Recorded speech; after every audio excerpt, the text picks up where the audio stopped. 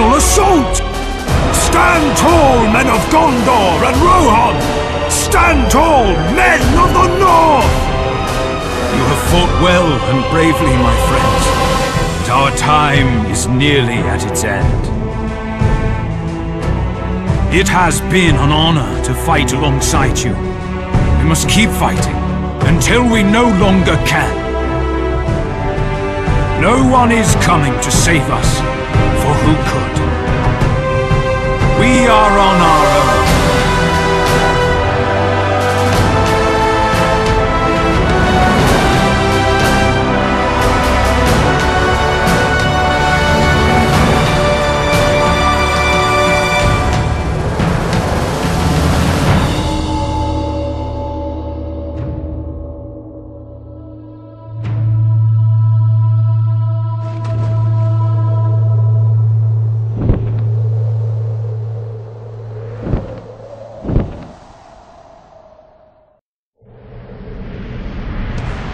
Mordor shakes beneath Orodruid's wrath. Fly swiftly, my friend. If Frodo or Samwise still live, we have to find them quickly.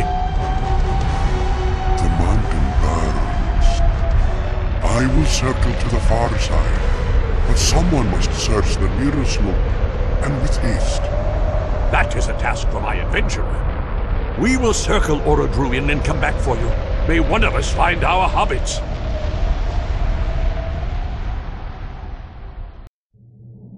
The ring was destroyed.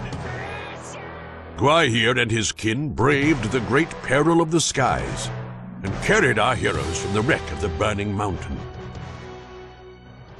And on the field of Cormallen, they were praised for their great deeds and the successful completion of the quest. The Lord of the Rings was no more, and Middle-earth was made safer by his defeat.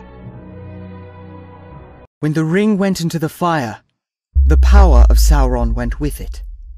His works were unmade, and he was undone. Were it not for Gollum, the quest would have failed.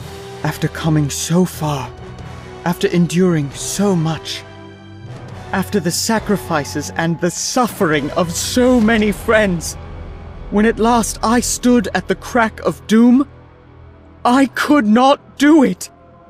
I chose not to destroy the ring! How can I bear the shame of it? I let them down. I let everyone down!